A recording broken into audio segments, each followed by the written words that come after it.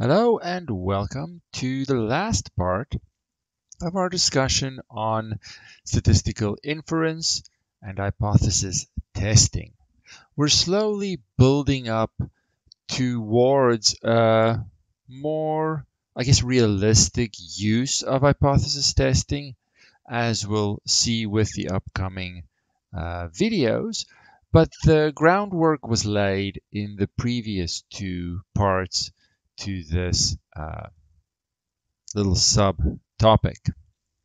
So we're going to wrap it up with this one by improving on our previous hypothesis testing strategy. How can we improve it? Well, previously we had a distribution of the population of individuals over here, and in our previous examples, we would sample one individual and then investigate that individual, their sample score, and make a conclusion based on that evidence.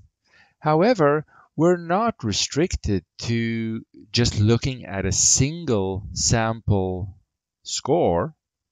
We can take a larger sample from this population and measure that by way of its sample mean. So if I take a sample and I do it in an appropriate way, and there are ways to make sure that it's representative to the best of my ability, I will skip over that. All our samples are hopefully a good representation of the population as a whole. So you see here, let's suppose the population follows whatever I'm measuring, some normal distribution. And then you see here the sample is sort of trying to follow that. It's a representative sample. And by looking instead not at an individual score for our sample, but a larger sample, and the sample mean, let's write here, sample mean, and investigate that as the evidence, we have a more representative, what shall we say? Well, sample, more representative information. And we can be more confident in our conclusion versus just taking an individual and hoping that individual has all the characteristics that the population has. But of course, if you think about people, there could be a wide variety of people and different properties across this population, and in your sample you want everyone to be represented so that your sample mean, or whatever you're measuring, captures the population as accurately as possible. However, there's a slight adjustment that we have to make. That previously, if my sample consists of just one individual, then the comparison distribution is the same, the distribution of the population individual. But if I'm going to look at evidence in terms of my sample mean, then I have to compare that to the distribution of all possible means I could get of that size, called the distribution of means. And that is now going to become my comparison distribution. So that's one adjustment we have to make. That if I look at a sample, I'm comparing that against all samples that I could get. And look at how those samples are distributed, not the individuals. Now, luckily, these two have the same mean mu, but as the picture tries to illustrate here, their variance, how quickly it drops off, is not the same. So we just need to be aware of that the distribution of means, my comparison distribution, pretty much from now on, has a different variance. But luckily, it is very closely related to the population's variance. So we're going to distinguish between these two. The distribution of means will have a little m here, and my population distribution will not. So I have this very simple relationship between the variance of the distribution of means and the population variance. The distribution of means has a variance equal to the variance of the population of individuals divided by the sample size. Sample size. And this also shows one thing that is important to note. For a larger sample, what would happen to the variance of this new distribution of means? Well, if the population variance is the same, and I take larger and larger samples, I'll say sigma m squared, my distribution of means variance will get smaller, which means, well, does it make sense? Because I'm taking a larger and larger sample, sort of drifting towards, but never getting there, drifting towards the whole population. The variation between samples are going to be less and less. It's going to be more smoothed out because I include more individuals. And this relationship fits that observation, rather. So over here, I just have some examples. If my sample size is 2, I have a population variance of 12, for example, randomly. If my sample size is 2, I just make the adjustment by dividing by 2. I get the variance of the distribution of means. And you see here, the larger the sample size, the lower that variance is visually or graphically, the tighter this distribution is. I am much less likely to get sample means far away from the mean if I take larger samples. Okay, so we'll refer back to this in a little while. So let's just have a look and think about this again, just to sum it up. I start with my distribution of the population of individuals. I'm trying to say something about all people in the country in terms of some property or whatever. However, I'm going to do that by taking a sample of hopefully large, but not necessarily super large, big. It depends on what I can do practically, what my budget is, all kinds of stuff. I have a sample of more than one. When I investigate that sample, I have to essentially measure it against the distribution of means of that sample, of that size sample, rather. These distributions will have the same mean, the population of individuals, and the distribution of means. The variance will be a little less, depending on the sample size we just saw. So I have to remember that, right? My variance for this comparison distribution is the variance of the distribution of population of individuals over the sample size. The interesting thing, and this is a fundamental theorem in statistics, is that regardless of the distribution of the population of individuals, which could be normal, but not necessarily, If my sample is large enough, 30 or more, then the distribution of means is approximately normal. So there's a humongous benefit opening this up to have a much larger scope, that I might be measuring something that is not normally distributed among people. But for a large enough sample, the distribution of means, my comparison distribution, is a normal distribution, which means it could come from a variety of places, but I'm mainly looking at this bell curve, which is super convenient. Let's emphasize that a little bit with the following little table, just to see the different possibilities. So I have a population. It has just random numbers for the mean, really completely irrelevant. The number could be anything.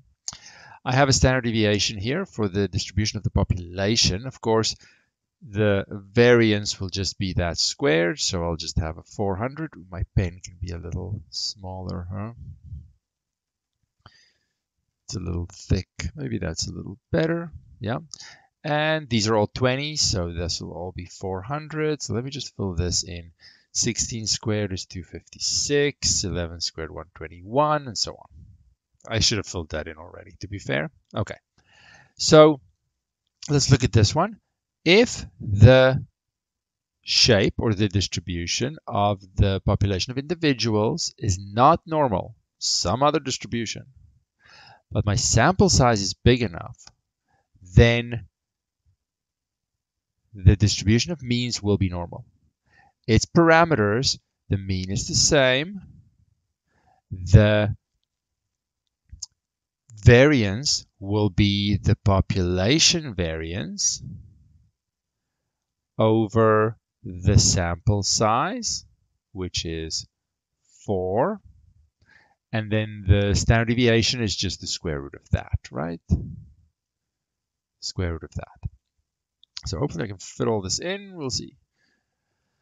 So the next one, if my population distribution is normal already, then it doesn't matter what the sample size is. The distribution of means will also be normal. I'll fill in this one too, I suppose. Same mean. The variance of the distribution of means will be the variance divided by the sample size. And I'll let you finish that. Doesn't matter. Don't want to waste your time. Straightforward, I hope. If the next one, if the population of individuals is not normally distributed, I have to look at my sample size. If my sample size is, what did we say, 30 or more, then our distribution of means will be approximately normal. This one, however, is only 10. So let's make a better no there. I will not have a normal shape. I'll have something else, and I would have to see what that is and go another way. However, the parameters are still the same. I still have the same mean. I still have the variance being the population variance divided by the sample size, and so on. It's just I don't know if it's a normal distribution. In fact, if it's not, it's not. And it's not close enough to use it as an approximation. If the population distribution was normal, the sample size doesn't matter. The distribution of means will be as well. Same parameters. I'll leave that to you. I'll emphasize here 24. And the new variance is 256 divided by the sample size of 8. Blah, blah, blah. And lastly, if the population is not normally distributed, but I have a large enough sample, 30 or more, and I do, then the distribution of means is very close to normal. and that's sort of the agreed upon cutoff, 30. And I can go ahead with my z-scores and all those familiar things. 121 divided by 48, and you can calculate those things. So 30 is my cutoff. If I have a large enough sample, I do not have to worry. It's normal, the comparison distribution. So that is very convenient. Okay, so keep that in mind. Now, right now, we only know how to handle a comparison distribution that is normal. So if it's not, then more advanced things are needed that we can't address all at once, of course. So just to sum it up, here we have the population distribution. Our sample itself has statistics, mean, variance, standard deviation, and I'll use that, but on the distribution of means, which has parameters same as the population, mean, variance slightly adjusted by sample size. Then, of course, I can get the standard deviation, and that distribution is normal if I have at least 30 as my sample size. All right. So let's look at an example. It's a little wordy, but bear with me. I just took this from one of our books. So let's see, we're trying to investigate whether a person being told, whether being told that a person has positive personality qualities increases their physical attractiveness by some score. So we have a sample of 64 people that we're investigating this property, and they are rating attractiveness based on a person's photograph. Prior to rating this attractiveness, each of them are told that the person has positive personality qualities, and we're trying to see, does that affect the attractiveness score that they give? On a scale of 0 to 400, the mean attractiveness rating given by the sample was 220, so that's my sample mean. And from prior research, that we can take as fact that the distribution of attractiveness ratings of people in photographs with no mention, just the population, those ratings have a mean of 200, so that's my population distribution mean, and a standard deviation of 48. And they follow an approximately normal distribution. But in fact, because our sample is large enough, that information doesn't really matter. I guess when we want to draw it, it does. So we want to remember these numbers.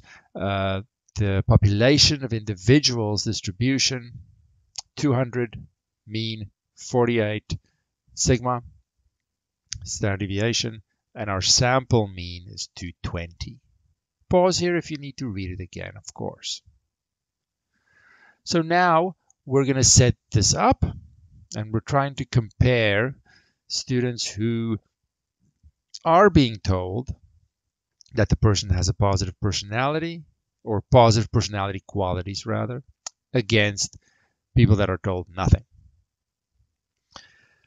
And our research hypothesis, what we kind of want to be true, or we hope that this information increases the average attractiveness rating, against the null hypothesis that it does not. So our setup is very similar. It's just our comparison distribution is now the distribution of means. So I have a sample of 64. Let's see if I can zoom in on that. I think we can do a little zoom for sure. I have a sample size of 64, sample mean of 220, and my population of individuals that I'm sort of measuring this against, it has a mean of 200, standard deviation of 48. Shape unknown. Didn't they say it's approximately normal? Yeah, so let's just fix that. I don't actually care in this case. It's approximately normal, they say. Because our sample size is large enough, I actually don't care. So for the comparison distribution, the distributions of all means of size 64, the distribution of all means of samples of size 64 have the same mean as the population of individuals. Different variance, taking the population variance dividing by the sample size, which we do there, and we get 36. Standard deviation, of course, we need standard deviation for our z-scores. Square root gives us a 6. The shape of this comparison distribution is normal because my sample size is large enough. That's not really necessary because I had a normal distribution for my population anyway. So we win either way. Sample's large enough and we have normal. So definitely our comparison distribution is normal. So now remember what this what I can visualize this as, right? Let's maybe visualize it first. What are we actually doing? Well, we have our, zoom in on this. Zoom. We have our population distribution here, but that's not actually the distribution we're looking at. We're looking at the distribution of means.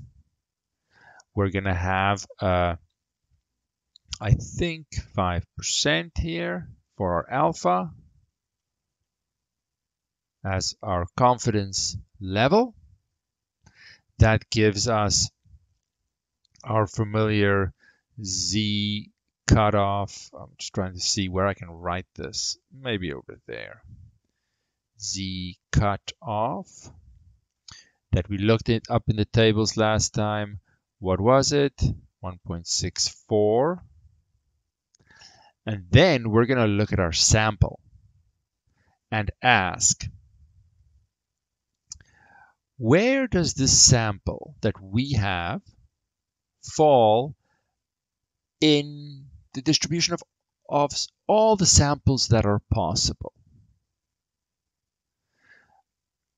If this distribution is true and the population, knowing the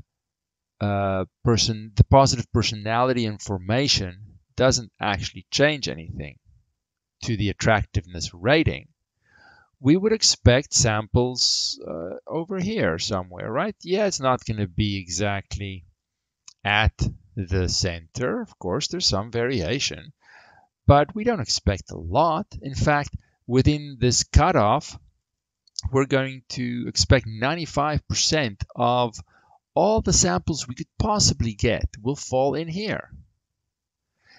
We now look at our sample. Our sample gives an average, a sample mean score of 220. Where does that sit? Well, let's just do a calculation and then visualize this again. So we have our cutoff. We decide on a 5% confidence level. We do our sample. We calculate our sample score. The mean is going to be, take the mean, sample mean minus distribution mean over 6, which is our standard deviation for this distribution. We get 3.33. 3. That puts us way out there. Now we can argue that if this sample is representative, this is very rare to get. Perhaps it's a fluke, or perhaps the distribution of the population, the distribution of people that have this extra personality information isn't actually over here. It's not centered at the same mean, but maybe it's shifted a little bit over. For me to get a sample like this, it's going to sit somewhere over here. That is a terrible drawing of a normal curve. It's maybe going to sit somewhere over here, right? I expect samples to be close to the mean. For me to get a sample way out there under the assumption that this is the distribution is so rare, it provides evidence that suggests that this is not what's happening. This is not, the means are not the same. So we could say a variety of things. This is much more extreme than the cutoff. Therefore, we reject the null hypothesis in favor of the research hypothesis. It doesn't prove the research hypothesis. I emphasize that every time.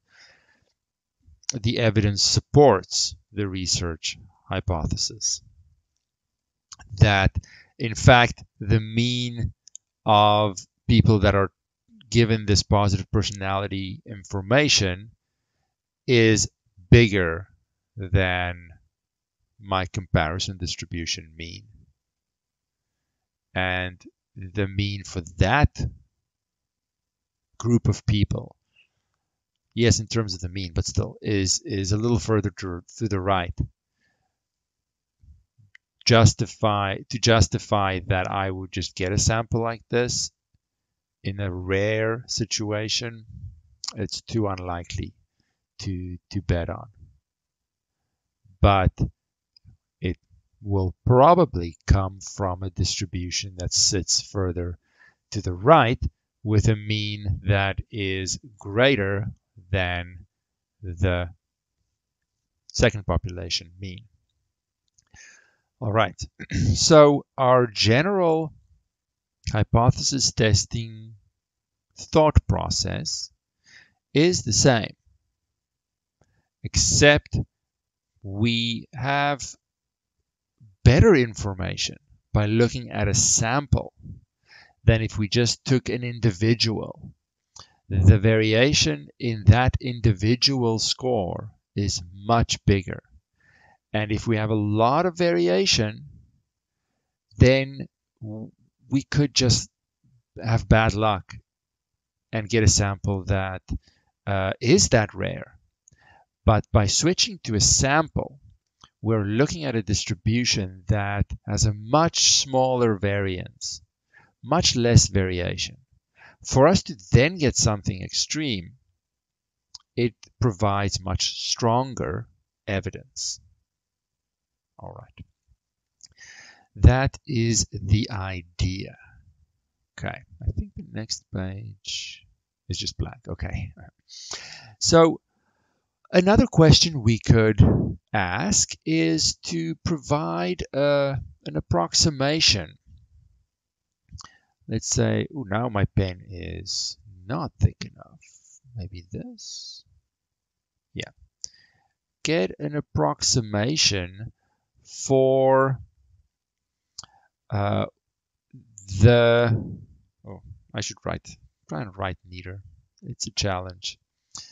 For the true mean of this population, I have established that, look, it is more than telling people nothing. The mean attractiveness rating increases, or the evidence suggests that it increases with this extra information. But now what is it? Well, we can use our sample, oops, the wrong page. We can use our sample mean to provide an estimate, an interval that contains the mean, we'll call it mu1, somewhere in here. Somewhere in here. We don't know exactly where. The best we can really do is to build this around our sample mean, m. Now, what was m? M was, I believe, 220. Let's double check. Yeah, it's over here. M was 220. Assuming that our sample is representative of the actual population, population 1, it suggests that population 1 is different from population 2. Having this extra information definitely, well, not definitely, seems to change things. Change it to what? Right? If it's different than the 200 mean from population 2, well, what is it? We're going to have to try and get a range of values that approximate it. However, if we look at the distribution, let's make a new graph over here. I'll attempt to draw a normal curve for population 1. The symmetry is the challenge. There we go. All we can do is say, well, let's build it around our sample mean. We might luck out, and the true population mean is exactly 220, but we don't know that. We hope our sample is representative, and then it should be close to this, but we can't say for sure how close. Well, if it's a normal distribution, we can say, let's at least be 95%. Let's catch 95% of the possible means around this estimate. So then, of course, this is 2.5%, 2.5%, and we saw last time that that corresponded to a z-score of 1.96. And of course, then this is negative 1.96. So yes, I'm mixing the scores with z-scores, but that's okay. Let's say here z over there. Okay. So let's at least catch as many as is reasonable. Well, then we can build these intervals by taking the mean. Let's say it symbolically first, and just calculating the corresponding score for this, which will be the z-score, well, it doesn't matter, times the distribution of this, the standard deviation of this distribution, right? So we build it slowly out from our best guess. If we do that, of course, this is 220 plus our 1.96. You maybe swap the sigma and the z-score, doesn't matter, times, what was sigma m? I don't remember. I think it was 6. And we should get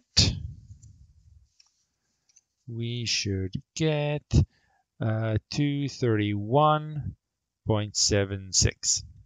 And I'll put that in here, 231.76. And if we do the other one, and I'll show it in a second, we'll get 208.24. So this interval we'll call it the 95% confidence interval for obvious reasons. That based on our sample mean, we have a 95% chance of catching the true population mean. Remember, the distribution of means and the population distribution have the same mean. So it's totally fine to look at the distribution of means instead, and that's the one we have information of. So I'll say again, using our best guess of the mean, the sample mean of 220, we build an interval around that to have a 95% chance of containing the true population mean, because it contains 95% of all possible sample means. Now, of course, we could change the alpha to something else, but this is the idea. By way of a confidence interval, we establish a range, an interval that hopefully captures the true population mean. So let's actually do it this way. And I have two of them here for 95% confidence and 99. We're building an interval around our estimated mean, understanding that our sample mean might not be the exact true population mean. Of course, there's going to be some variability, right? So we build, let's say, a 95% confidence interval in the way that I just said. Lower limit, we'll use the left z-score times the standard deviation plus our center mean, and we get these two values over here. You could have also done a 99% confidence interval, and then that goes a little bit further, and the further out you go, the more confident you'll be that you have the true population mean in your interval. But of course, the downside is it gets bigger, so it loses some meaning. If you just make your interval infinitely big, of course you're going to get it, but it's not really useful. Okay, confidence interval. So here I'm just picturing this again and giving some steps if you want. I have to, of course, be aware of my appropriate standard deviation. And if I have to choose my confidence level, just like I choose the alpha in the hypothesis test. These are very closely linked. And then I find the corresponding z-score for that confidence level and calculate the corresponding scores or raw scores, and that establishes my confidence interval. All right. Now, in the case of a two-tailed test, I know that wasn't quite our example, but let's pretend we didn't know if the average attractiveness rating would increase or decrease given positive personality information. We could also use the confidence interval to get to the same conclusion as the hypothesis test conclusion. They'll always agree. In the case of the two-tailed test, of course. So if we pick an alpha of 95%, of 5% rather, and establish this confidence interval, I'll just write over here, this one corresponds to a raw score of 208.24, this one 231.76, and then I can look at my null hypothesis, not necessarily the null hypothesis rather, but the population, the original population, the population with no extra information. I think we numbered that population 2. was 200, wasn't it? I think. Oop, the 200. Yes, over here, 200. We can then use the confidence interval. I'll scratch that out. It's something for later. We can use our confidence interval and say, well, we're 95% confident that based on all our evidence, the population mean mu1 falls somewhere in this interval. If we look at the mean of 200, that does not fall in this interval. The mean of 200 sits outside of that. That suggests that they are significantly different. In fact, the mu1, the population 1 mean, is, well, the evidence suggests that it is greater than the 200 of population 2.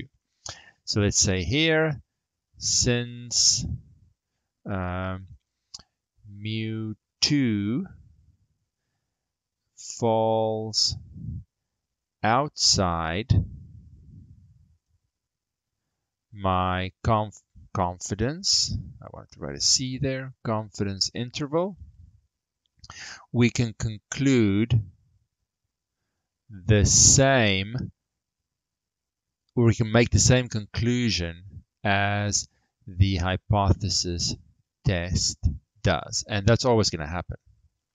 I can use the interval, the confidence interval, of course using the same alpha, right? Confidence interval with the same confidence level, that if I establish the confidence interval and the mean of the, let's say the base population, falls outside of that, that means that this property that the new population has, being told that the person has positive personality traits, that pushed the mean to shift outside, far enough away from the 200 in this case, that it is considered significant that a change did occur. If the mu2, if the base population mean still fell inside this interval, that would correspond to inconclusive evidence. And our hypothesis test would have a, is that the picture? Would have a sample score that falls with not outside the cutoff, but within. And those two will always get us to the same conclusion. Of course, if it's a two-tailed test, because the confidence interval is always two-tailed. I always do both sides to get an interval. So we'll do this more as we go. Doing the hypothesis test procedure is definitely the more important one. But every now and then we'll look at how the confidence interval, or what the confidence interval is, and use that as an alternative interpretation, leading us to the same conclusion as the hypothesis test. All right. So think about this. Let me know if you have any questions. And we will slowly move on through this statistics course. Until later.